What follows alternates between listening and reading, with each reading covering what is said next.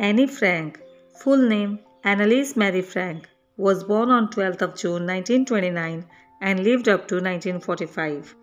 She was a German-born Jewish girl who wrote her experience of hiding under Nazi persecution in a diary that her father gifted her on her birthday.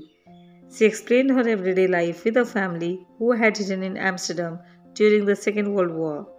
She gained fame posthumously after her father published her diary entitled The Diary of a Young Girl. It is one of the world's best known books and has been the root of several plays and movies. Despite the fact that Annie was born in Germany, her family migrated to Amsterdam, Netherlands when she was very young. The reason behind was that Adolf Hitler and the Nazi Party had then gained control over Germany. But unfortunately, by 1940, the Franks got trapped in Amsterdam by the German occupation of the Netherlands. As the persecution of the Jewish population increased during 1942, the Franks went into hiding. But they could not escape longer. They were soon caught and arrested in August 1944. Annie and her sister Margaret were sent to Berger-Belsen concentration camp where they finally collapsed a few months later. Though she had a harsh life of suffering, the young girl always had a positive attitude towards life. Her statements, her quotes can readily endeavor our thoughts towards positive living. Let us quickly look at some of her beautiful words. Despite everything, I believe that people are really good at heart. No one has ever become poor by giving.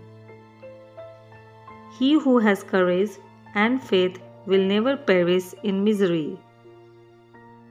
In the long run, the sharpest weapon of all is a kind and gentle spirit. I see the world being slowly transformed into a wilderness. I hear the approaching thunder that one day will destroy us too.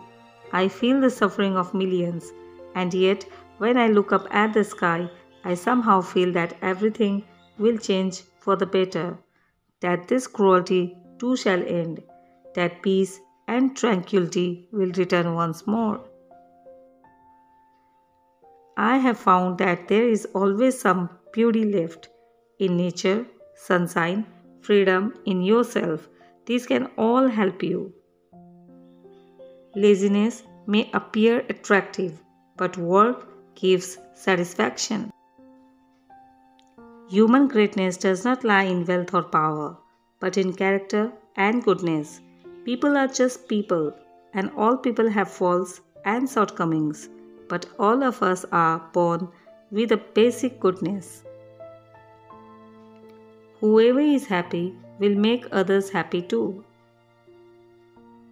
I don't think of all the misery, but of the beauty that still remains.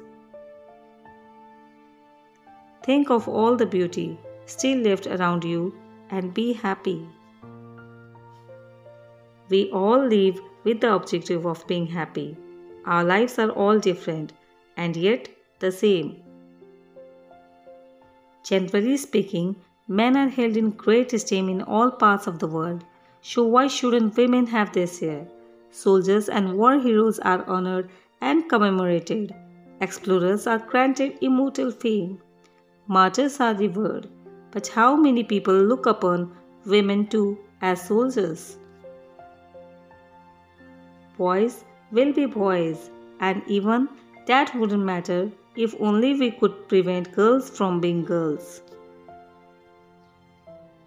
The best remedy for those who are afraid, lonely, or unhappy is to go outside, somewhere where they can be quiet, alone with the heaven, nature, and God, because only then does one feel that all is as it should be. Whoever doesn't know it must learn and find by experience that a quiet conscience makes one strong. How wonderful it is that nobody need wait a single moment before starting to improve the world.